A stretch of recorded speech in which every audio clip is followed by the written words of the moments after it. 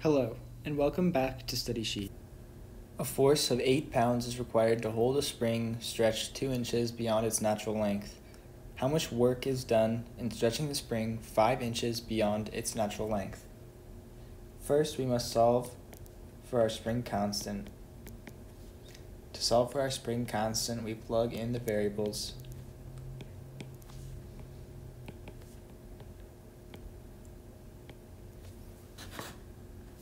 This turns out K, or our spring constant, is equal to 4.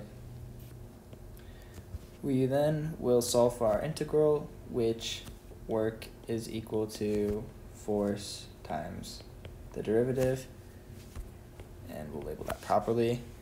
So we're going from 0 to 5 of 4x dx, which turns into 4x squared over 2.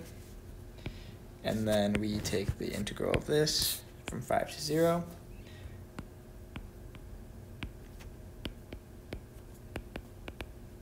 After that, we have to convert into foot-pounds.